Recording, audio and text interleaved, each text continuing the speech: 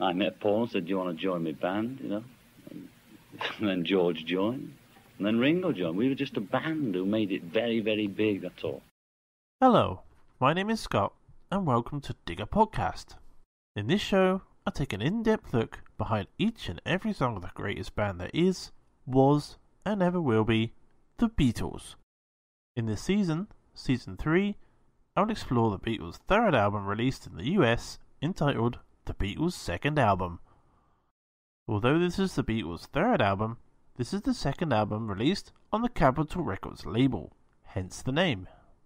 Capitol Records issued the Beatles' second album on the 10th of April 1964, and it topped the US charts on the 2nd of May 1964 on its second week of release, replacing Meet the Beatles. This is the first time an artist replaced itself at the number one spot in America. Let's continue our musical journey with track 4 from the album 5, 4, 3, 2, 1. Devil in Her Heart.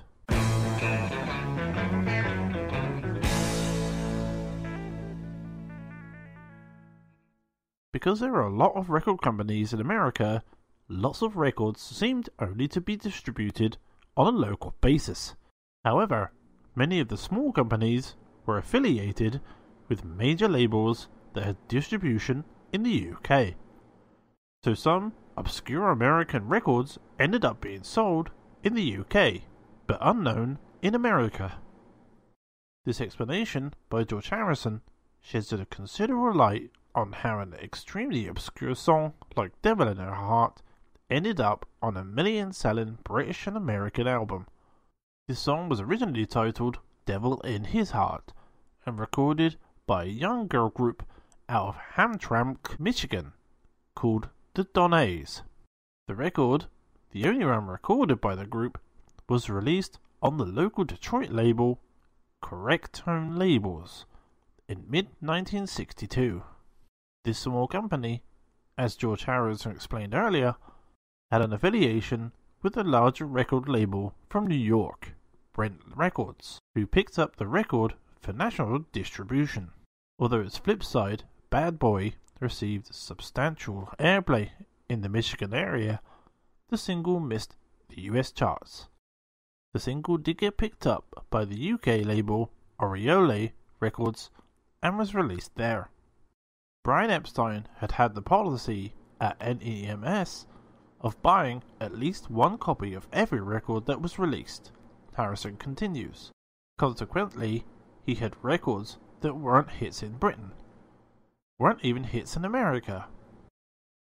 Before we would go into a gig, we'd meet up in the record store after it had shut, and we'd search the racks like ferrets to see what new ones were there. Devil in Her Heart and Barrett Strong's Money were records that we picked up on and played in the shop and thought they were interesting. Beatles discovered the record in October of 1962 and shortly thereafter incorporated it into their live performances.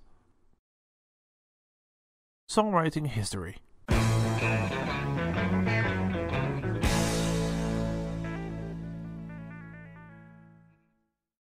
The Donnays were originally a 5-piece singing group who were friends from school. Its members were Janice Gwynn, her sister Amy Gwynn, Yvonne Singleton, Michelle Ray, and Mary, last name unknown. We were discovered at a high school talent show. Hamtramck High, relates Janice Gwynn. The song was Please Mr. Postman. Having acquired managers, they were booked as local performers, one notable show being the 20 Grand Club in Detroit. According to our managers, after this performance, Barry Gordy was interested in signing us up with Motown. However, they decided to go with Correct Tone Studios. Richard Brian Drapkin was a songwriter, recording artist originating in the Detroit area. He worked in conjunction with one of many up-and-coming record labels coming out of that area, Correct Tone Records. His professional songwriting career spans from the time of Devil in His Heart, 1962, through till the mid-1970s. His songs were covered by R&B soul artists such as Eddie Kendricks, That's All Behind You, The Spinners, as well as The Supremes and Four Tops. Together we can make such sweet music. Larry Santos, Now That I've Found You, Spanky Wilson, I Think I'm Gonna Cry, and Barbara Lewis, That's the Way I Like It. Richard's recording career began under the alias Ricky D, recording If That's What Makes You Glad on Big Sound Records in 1965, among others. The Correct Tone Records label was launched in March 1962 with a single entitled Let Me Be Your Boy by an up-and-coming 21-year-old R&B singer named Wilson Pickett. Shortly thereafter, the Donays were added to the roster. With the departure of Mary, the group was now a quartet. There was only one more change to be made. My sister Army Gwynn was the lead singer in the group when we were discovered, continues Janice Gwynn. However, Yvonne Singleton was the lead singer on our record. With this personnel change decided, they were ushered into the recording studio to record 2 songs that Richard Drapkin wrote specifically for them, Bad Boy and Devil in His Heart. We recorded another song called You Always Talk About Me Tomorrow, Janice recalls. However, it has never been released because the group broke up. After its initial release on the Correct Tone label, the single was picked up by a New York record label, Brent Records, and was released on August 6th, 1962. It seemed that another successful girl group had been born. Bad Boy was being played a lot, and they were talking about travelling, Yvonne relates. The mothers wanted the girls to go to college.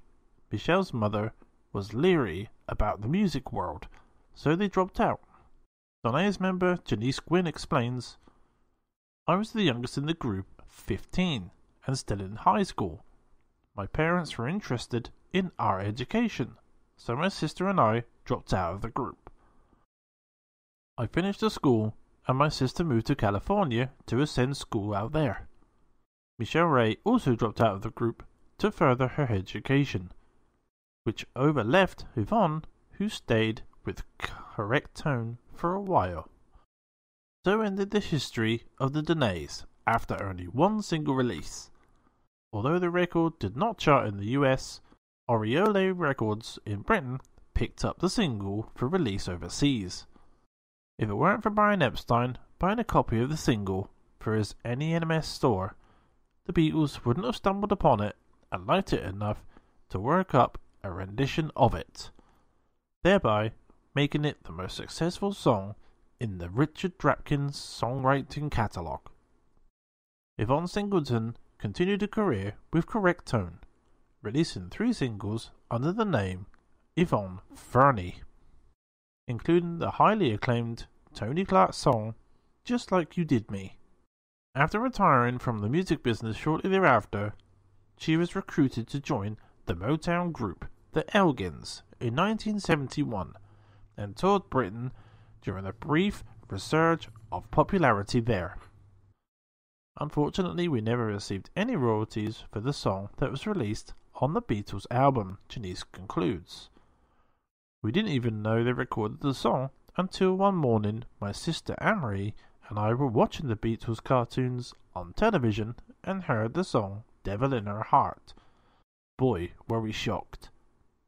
While Devil in His Heart by the Donays may never have been a hit anywhere, it had been sought after record for decades because of the Beatles version.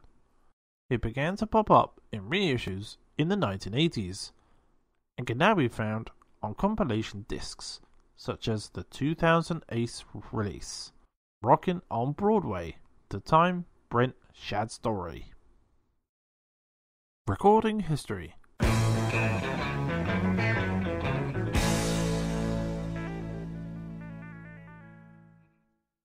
Having just recorded Devil in Her Heart for the BBC radio show Pop Goes the Beatles 2 days earlier, July 16th, 1963, the Beatles thought the song would be a good contender for possible inclusion on their second album, as they entered EMI Studio 2 on July 18th, which was their first day of recording for the album.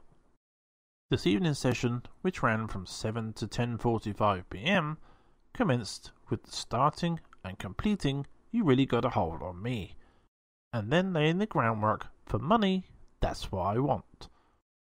At approximately 9, they began work on Devil in Her Heart, as their third song of the evening. 3 live takes that were made of the complete song, all 4 members playing their usual instruments with all lead and background singing. Take 3 was deemed the best. 3 overdubs were then performed on top of Take 3, which included extra guitar flourishes from George Harrison, double-track lead vocals during the verses, and Ringo playing maracas. This brought the song to Take 6, which completed the song as we hear it today. The song was finished by approximately 10 p.m, which freed them up to attempt recording the ballad Till There Was You, although they ultimately left this for another time. The mono mix of the song from Take 6 was performed on August 21st, 1963, as with the rest of the album that was completed at this point.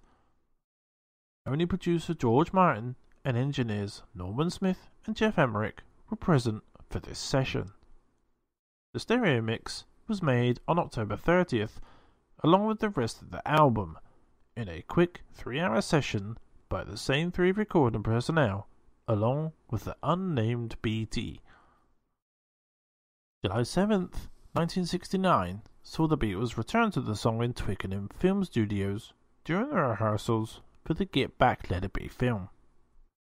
This was a brief impromptu run-through, only done because the song they were rehearsing at the time, Don't Let Me Down, featured George Harrison playing guitar work that was similarly phrased to what he did on Devil in Her Heart.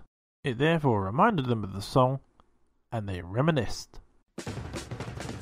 Thanks for listening to Dig a Podcast. You can subscribe to our podcast on Spreaker, Apple Podcasts, Spotify, or any other podcasting platform. This has been a Team Wilco production. Until next time, if you know what I mean. Do I did? No? Okay.